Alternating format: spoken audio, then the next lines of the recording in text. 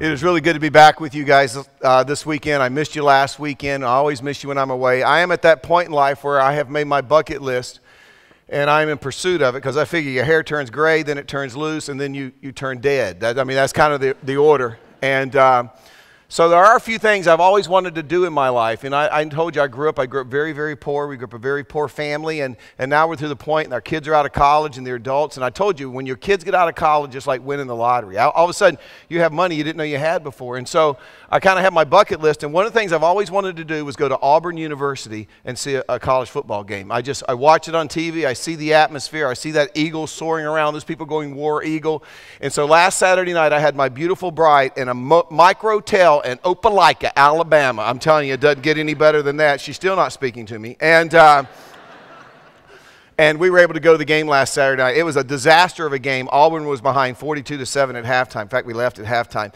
But the cool thing is right before they start, they let this eagle out, this beautiful bald eagle. And he soars around the stadium, and everybody goes, "Whoa!" And then it dives down in the middle at the 50-yard line, takes the bait, and everybody goes, "War Eagle!" And it's incredible. So on this night, the night I'm there, the eagle comes out, takes about a half a lap around the stadium, and leaves.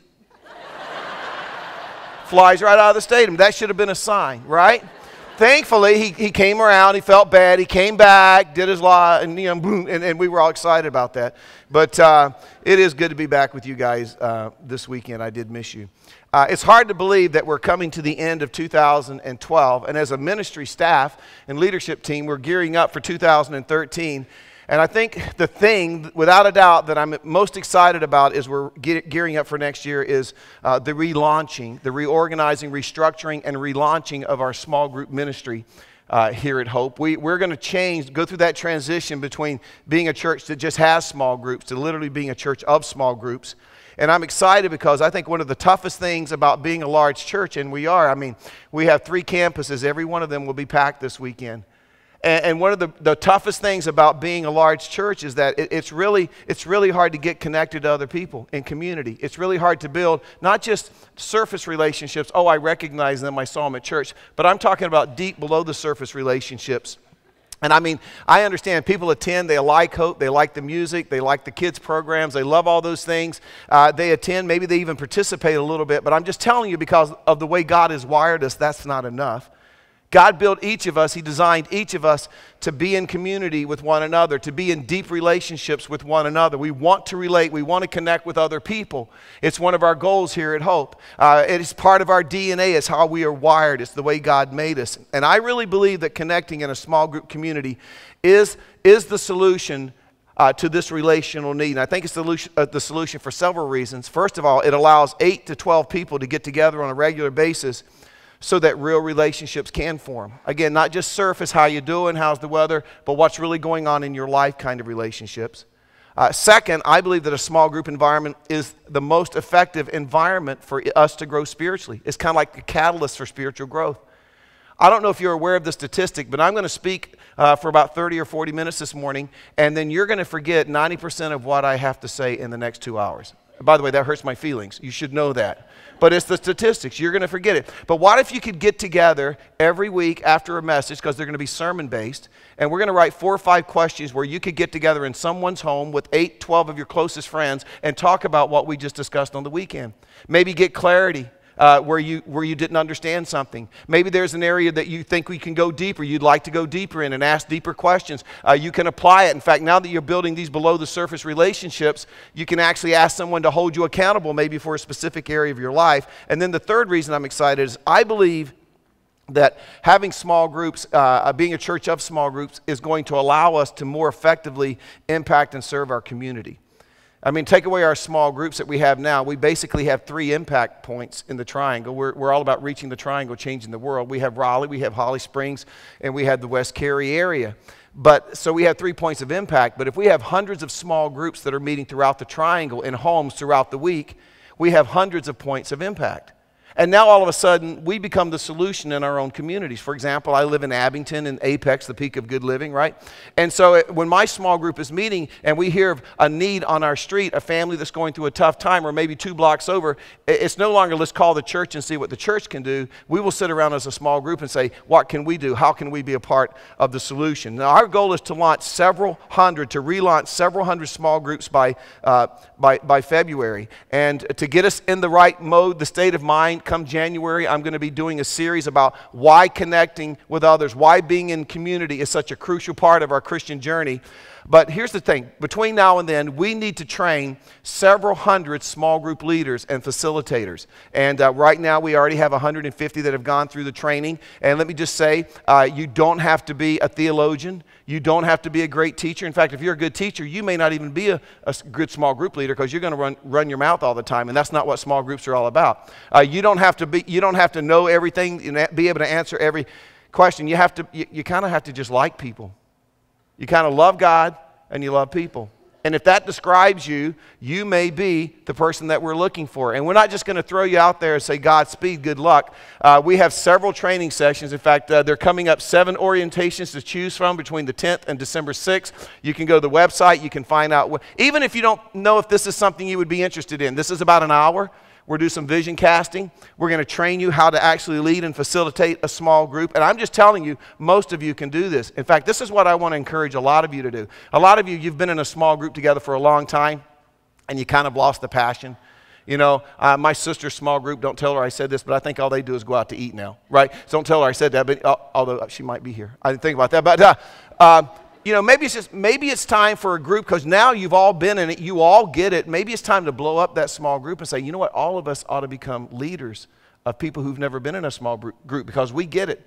So I'm going to challenge you to do this. You're going to be hearing more and more about it over the next few weeks as we move toward that February launch. And if you're looking to connect and be in community and build relationships, stay tuned, because we're going to make sure you have the opportunity to do that. My dream would be we already have small groups for children. We already have them in our middle school, already have them in our high school, and many of our adults. But what if all of our adults got involved? You see how it could change our life and change our church. So anyway, so not only are we wrapping up the year, we're wrapping up the series that we've been in for the last 9 weeks. We've called it The Great Paradox, Finding Happiness in the Strangest Places. And if you're here for the first time, this is a series that we've based on the Beatitudes over in Matthew chapter 5. Most of us, whether we've been to church much or not, we're kind of familiar with the Beatitudes. Jesus says, blessed are the poor in spirit, blessed are those who mourn, blessed are those who are meek. And what we learned the very first week is this word blessed really means happy. It means happy. It's actually the Greek word makarios. The root of the word is kar. It means joy. So Jesus says you will find true happiness. This isn't happiness that's based on external circumstances. This isn't happiness as if your marriage happens to be going great right now, or you have enough money right now to pay the bills, or your kids are doing okay right now. Because of all those things are lining up, now I'm happy. We're not talking about that kind of happiness. We're talking about an inner happiness that is only possible when we have a relationship with Jesus Christ, and He begins that process of transforming us into the image that He created us to be. Remember, it's not the do attitudes, it's the be attitudes. We become poor in spirit. We become mournful. We become meek. We have this hunger and thirst for righteousness, to be in a right standing with God. And that's where you will find real happiness. But it's some strange places compared to what society says this is where you'll find happiness. By the way, just so you know, according to statistics, America is the saddest nation on the planet. They rank all the countries. This is what some statistics that Sarah, my assistant, came up with. Over 40 million Americans are on antidepressants.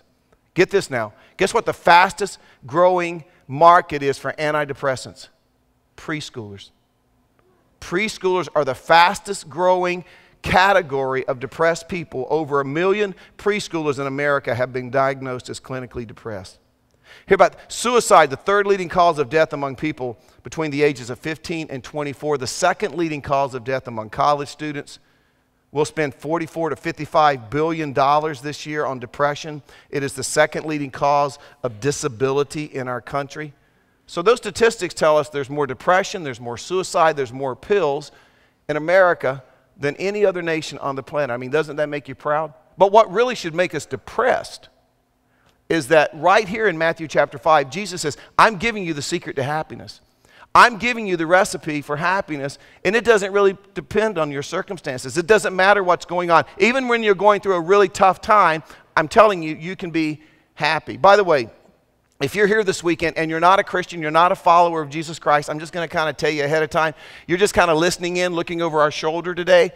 This really isn't so much for you. And in fact, after you hear what I have to say over the next few minutes, you may think, man, I am so glad I never made that decision to become a Christian. I mean, but it may do this. You may sit here this weekend and think, you know, as I think about it, my life really doesn't have a whole lot of purpose. My life doesn't really have a whole lot of direction. There doesn't seem to be a whole lot of meaning to my life. There's just kind of an emptiness to my life. I get up, I do my job, I go through marriage, I go to bed, I do it again the next day, but without really knowing why. What we're going to talk about over the next few minutes, what you're going to learn is that Christianity is not only a life worth living, it's also a life that is worth suffering and even being persecuted for living. Now, we've come to our 8th and final beatitude, and I met several guests today, and I said, I'm sorry you came this week. This is a tough one. It's hard to make being persecuted fun, okay? But let's look at the beatitude, Matthew 5, verse 10. And of all the beatitudes, this may be the most paradoxical. Jesus says, blessed are those who are persecuted because of righteousness. The word righteousness means because you have a right standing with God. Before Jesus, you didn't. You were alienated from God. But because Jesus, now you can be reconciled back to God through what he did on the cross and his resurrection. You now can have a relationship with God, and God has called you to live by a different standard. You march to the beat of a different drum. You now have a right standing with God. So Jesus says, blessed are those who are persecuted because they have a right standing before God, for theirs is the kingdom of heaven. And then Jesus says, let's take this a little bit further. Blessed are you when people insult you, persecute you, and falsely say all kinds of evil against you because of me. Rejoice and be glad. Literally, that phrase means jump for joy, because great is your reward in heaven. For in the same way they persecuted the prophets who were before you. Now, let me just point this out. Although this is the very beginning of Jesus' ministry, for 30 years he was a carpenter. At the age of 30, he goes public with his ministry for about 3 years. Although this is at the very beginning of Jesus' public ministry, understand he's already made it onto the religious leaders' blacklist, okay? They've been following around. They've been snooping. They've already picked up on the fact that Jesus wasn't following their rules. He wasn't following their regulations. He wasn't jumping through their hoops. They had already concluded this is a guy who's going to color outside the lines. And they had already begun to hate him. In fact, they've set their sights on him. So Jesus, as he's sitting on the Mount of Olives, as he's given the Sermon on the Mount, Jesus is already aware of the fact that suffering is going to be a part of his future. Persecution is going to be a part of his future, right? The disciples that are new at following him, they don't know that yet. They don't know what they signed up for. So Jesus says to the disciples, understand, both then and now, in other words, those that were sitting there listening that day, those of us this weekend who now identify ourselves as disciples or followers of Jesus Christ, this is what he's saying. He said, I just want to give you a heads up. Just want to give you a heads up. Full disclosure. I want you to know, if you choose to follow me, you're going to suffer persecution. And I know what some of you are thinking about now. You're thinking, wow, Mike's up to something. Persecution must mean something totally different in the Greek. And any second now, Mike's going to enlighten us with his vast knowledge of the Greek language, because I don't see how in the world you can suffer persecution and be happy at the same time. So as not to disappoint you, let me give you the definition of this Greek word, persecute. It means this: to put someone to flight, to drive away, to pursue in a hostile manner, to harass, to trouble, to mistreat. Was that more encouraging? Let me give it to you one more time. To put someone to flight, to drive away, to pursue in a hostile manner, to harass, to trouble, to mistreat. This is what Jesus is saying. If you're listening, fasten your seatbelt. Tough times are coming. Rough waters ahead. It happened to the prophets who were here before me. It's going to happen to me, and it's also going to happen to anyone who chooses to be my disciple, who chooses to follow me. You will suffer persecution. Let me give you a couple of other verses. 2 Timothy 3, verse 12. Paul is writing from prison to young Timothy, and this is what he says in his letter. Everyone who wants to live a godly life in Christ Jesus will be persecuted. Wow. The word everyone there in the Greek, it means everyone. Everyone. Okay? Here, how about this one? Philippians 1:29. For it has been granted to you. This word granted, you know what it means? Given as a gift. So let's read it that way. It has been given as a gift to you on behalf of Christ. Not only to believe on him, but also to suffer for him. Jesus has given us the gift of suffering, the opportunity to suffer for him. And we hear that and we think, if those are the kind of gifts that Jesus gives, I do not want him to draw my name at Christmas, right? I mean, with friends like this, who needs enemies? The gift of suffering. But Jesus warns us. He said, I'm just giving you a heads up, full disclosure. If you follow me, you will suffer persecution. Now, look at another passage, John 15. Jesus has a little bit more to say on this topic. Let me give you the context. John 13, 14, remember we had the upper room discourse. Jesus has got the last few minutes that he's spending with his disciples. When we get to John 15, he's just a few hours from being nailed to the cross. He knows that. The disciples haven't gotten their arms around it yet. So it's as if Jesus speeds up his teaching because he knows that window of opportunity is closing. So this is what he says to the disciples, John 15, beginning in verse 18. If the world hates you, keep in mind that it hated me first. If you belong to the world, it would love you as its own. As it is, you do not belong to the world. I've chosen you out of the world. It's interesting, the Greek word for church is ekklesia. It means called out ones. So Jesus says, I have called you out of the world. I've called you out to be my church, my chosen people. Then he says this, that is why the world hates you. Remember the words I spoke to you. No servant is greater than his master. If they persecuted me, they will persecute you also. And let's be honest, that's true. I mean, just in case you've been living in a cave over the last few years, let me just bring you up to speed. We now live in a time in our culture where society isn't all that fond of Christians. Have you realized that we are quickly becoming the ones that are losing our rights? We are now the joke of pretty much every sitcom. We're the brunt of the joke, it seems, of every late-night comedian.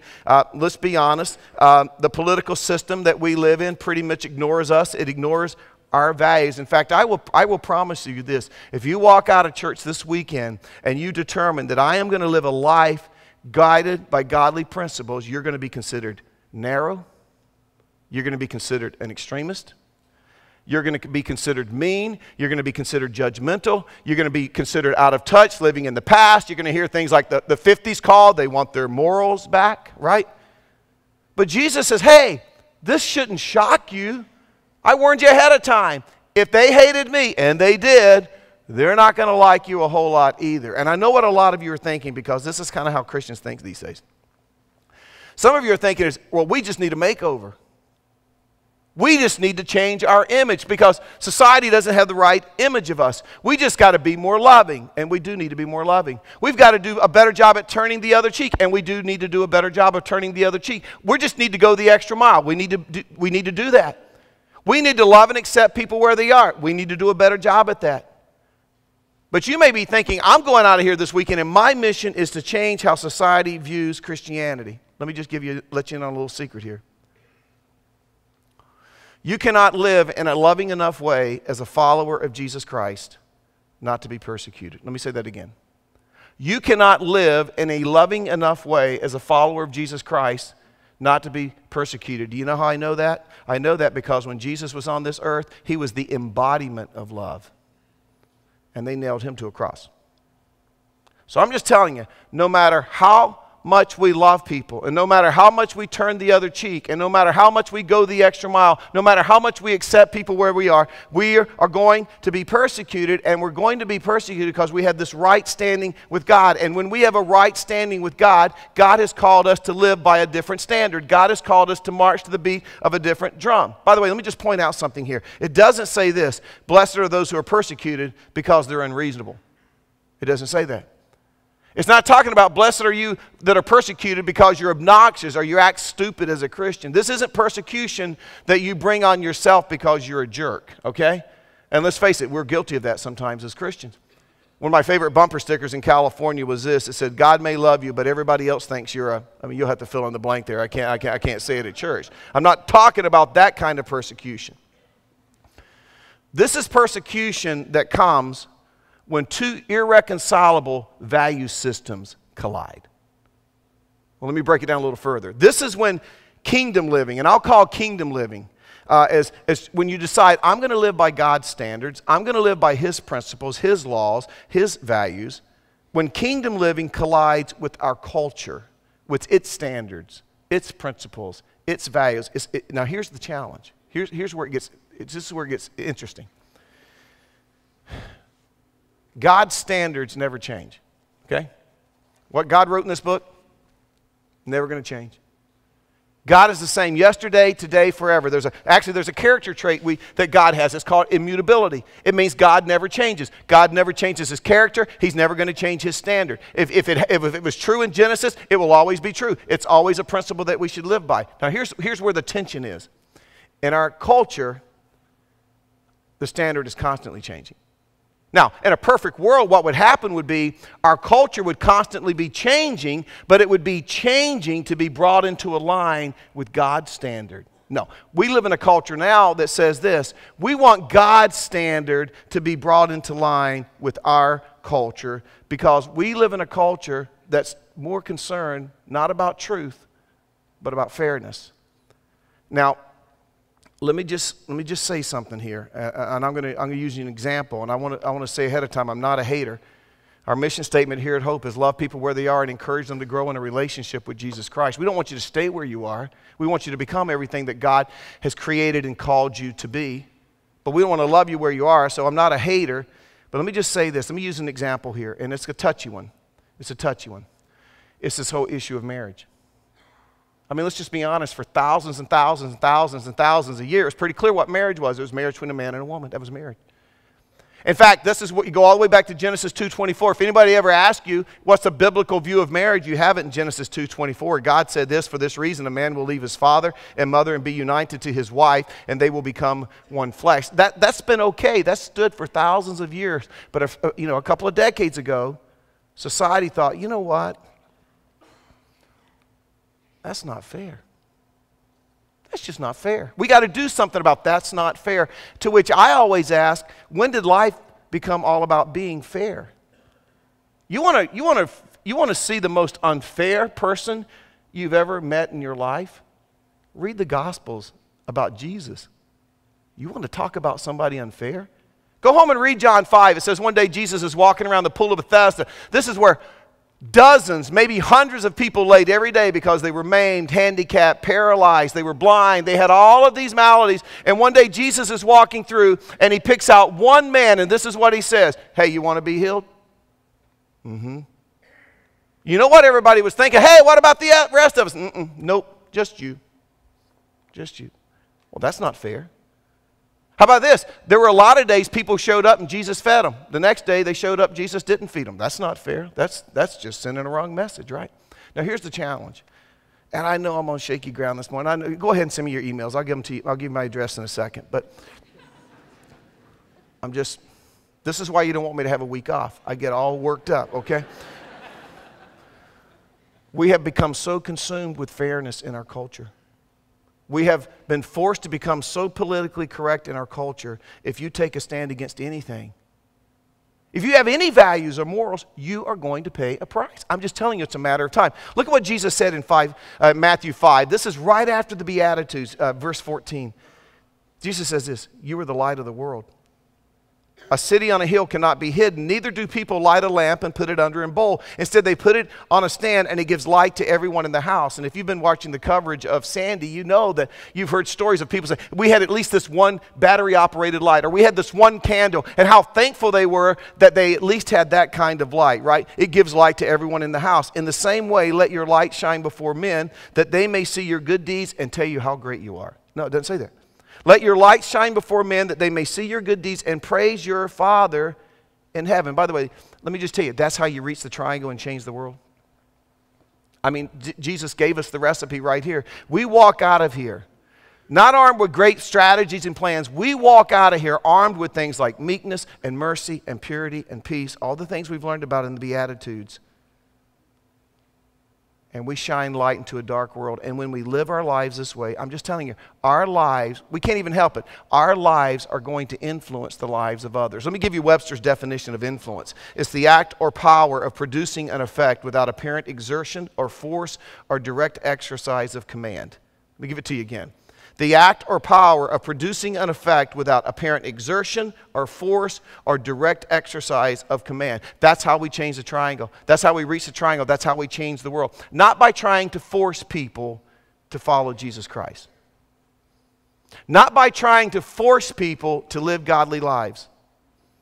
Not by trying to legislate morality. You see, we've spent way too much time as Christians trying to clean out the fishbowl and not enough time fishing for men. Right? Not by pursuing a political agenda. Let me just say something about this because we had the election this week. I would say over the last 60, 70 years, slowly the church has lost its influence. Let's go back to Webster's definition. We've surrendered. We've given up our influence in society. And now we want to recapture our influence by using the political system. That was never God's plan. Let me just say something here. I believe everybody should vote. I voted Thursday. It was so cool. Half the people working the polls and half the people in the polls, I think, went to Hope Community Church. Hey, Mike, everybody, I thought it was so cool to see everybody voting there, right? I think you should vote. I've already voted because I'm going to be out of town Tuesday, so I've already voted. And I know a lot of people have been emailing, when are you going to say anything about the election? When are you going to say something about the election? So let me say something about the election. I hope you vote. You should vote. You should vote. And I'm just so obnoxious, I made them look at my ID. I wanted to prove, I want you to know who, this is me right here. Don't clap, don't clap. I'm just obnoxious. That's why they hate us, okay? But let me tell you, I'm not going to tell you how to vote. You're an adult. You're an adult. And hopefully you're a follower of Jesus Christ. As a follower of Jesus Christ, let me just give you some guidelines voting. Don't vote because someone's black. Don't vote a certain way because someone's white. Don't vote on just the economy. Don't vote solely on what is in your best interest. Don't even vote your conscience.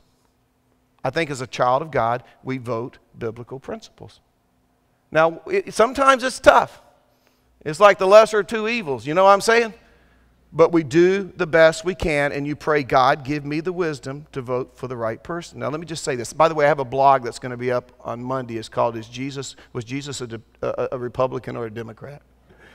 I don't have a clue, but I thought it was a catchy title. And I look at a few principles that Paul gives us in Romans, because you know what Paul says? Whoever God puts in authority over you, you respect them because God allowed them to be an authority over you. And I always like to remind people, you know who was an authority over Paul? Nero, who was burning Christians at the stake when Paul wrote that. So be careful about how you react and respond and what you say on Facebook and those kinds of things. Because here's the reality. I'm going to be in Dallas this week for a meeting. I'm going to wake up Wednesday morning. It's not going to matter who's the new president of the United States. You know why? Because God will still be on the throne, and I will still be a citizen of a hurting, messed up world, and I have very simple marching orders. Influence them with the name of Jesus Christ. Now that's how you change the world. We live out what it means to be a follower of Jesus Christ. Jesus says, just so you know, when you decide to live that way, you are going to pay a price because darkness always doesn't appreciate light. In fact, let me give you a statement to remember. In order to make a difference in the world, you have to be different. And we don't always like that. We want to be accepted. We want love. We want everybody to like us. If you want to make a difference in the world, you're going to have to be different. For that reason, God has called us to live a different way. He's called us to a different standard. And when we really live life the way God calls us to live life, Jesus says you're going to ruffle some feathers.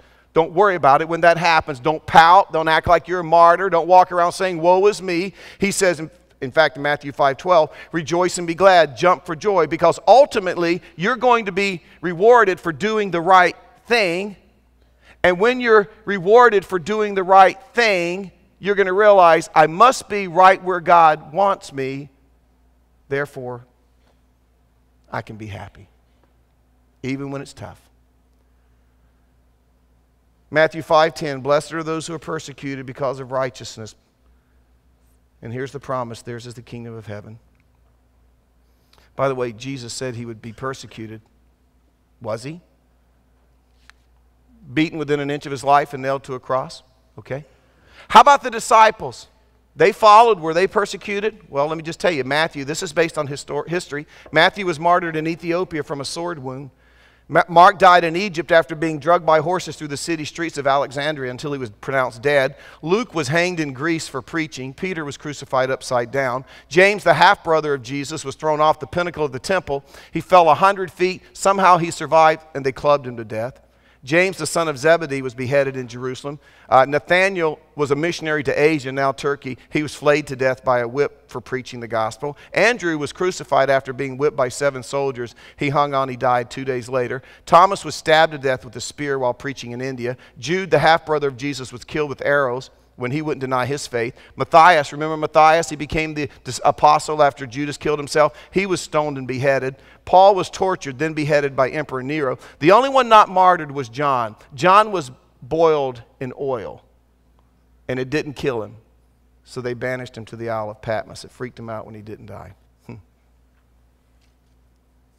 Hey, did you realize we wouldn't even have one of these if men and women hadn't been willing to die and be persecuted to make it possible? You ever heard the name William Tyndale?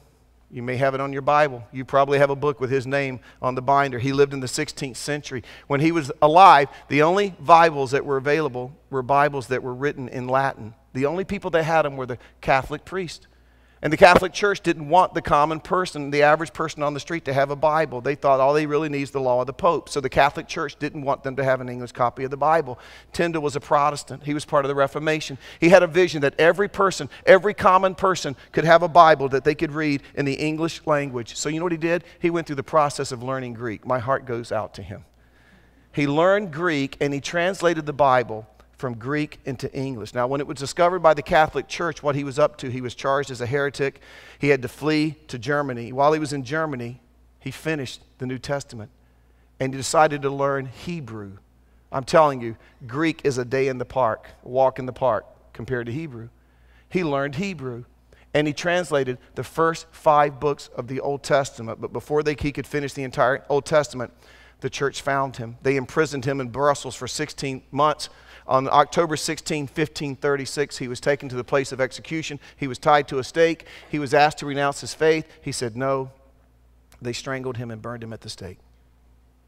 John Rogers, a Hebrew scholar, he knew what Tyndale had been up to. So he took up what Tyndale had not finished, and he translated the rest of the Bible from the Hebrew into English. If you know your history, about this time, Henry VIII, some of it, you know Henry VIII?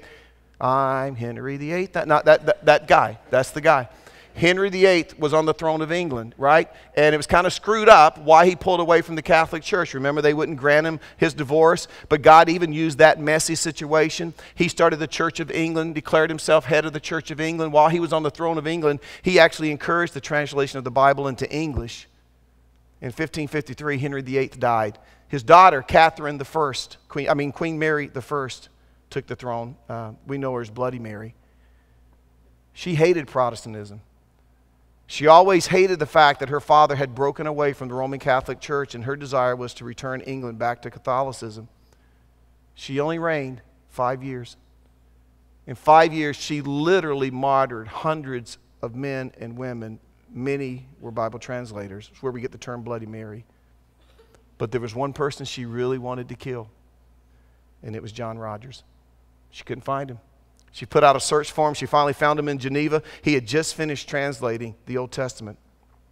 She brought him back to England. She had him tried as a heretic, declared guilty. They tied him to a stake. They gave him one last chance to renounce his faith. His wife and children were in the crowd that day. And when they said, "John Rogers, will you renounce your faith?" before he could even respond, his 10-year-old son yelled out from the crowd, "Don't do it, Dad." And they burned him at the stake.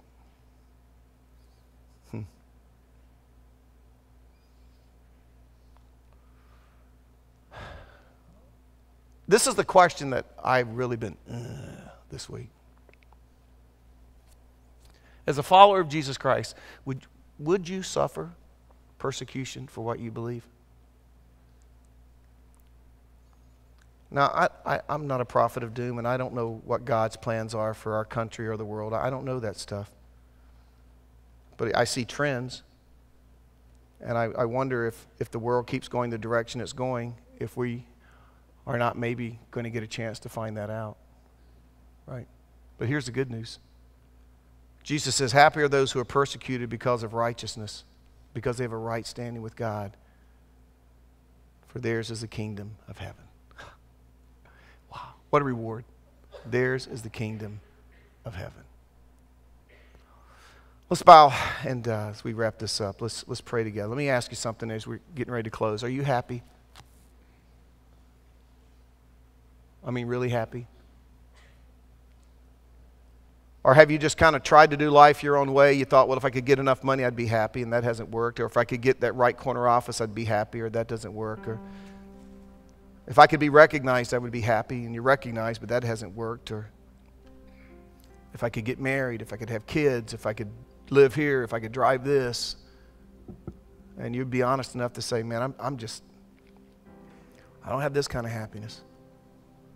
I think this is what Jesus wants us to understand as we wrap up this series.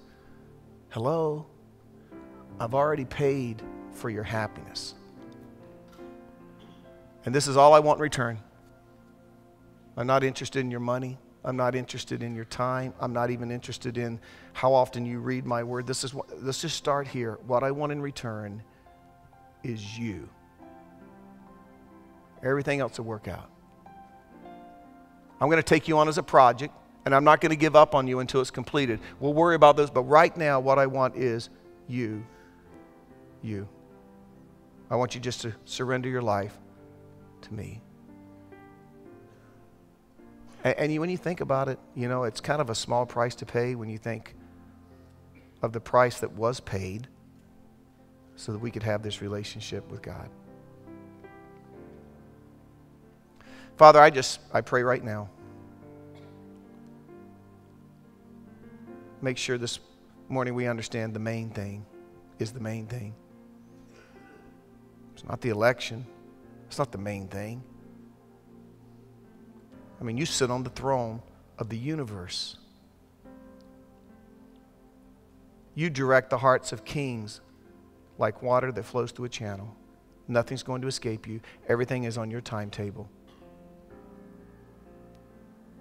The real issue is, do I have this kind of faith where even if I was persecuted for what I believe? I think of a man who lost his job because he wouldn't take his clients to a strip club any longer. Would I be willing to make that kind of stand if I had to? Father, we just want to be used by you. We want to be difference makers. We want to influence the world for you. Help us to be salt. Help us to be light. In your name we pray. Amen.